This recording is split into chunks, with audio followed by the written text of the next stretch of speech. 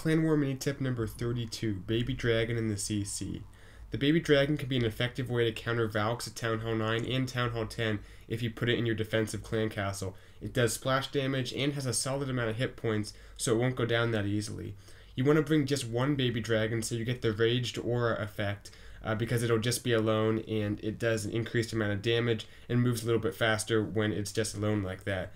You can bring minions, valks, or balloons to fill the rest of your clan castle, which are also good at countering valks. Make sure your CC is non-lurable though, in that it'll be hard to lure out because it can be taken out pretty easily on a queen walk. You typically want it to work on the valks if you can, so make it deep inside your base so the CC is hard to lure. This has been a Clan War mini tip presented by Bisectatron.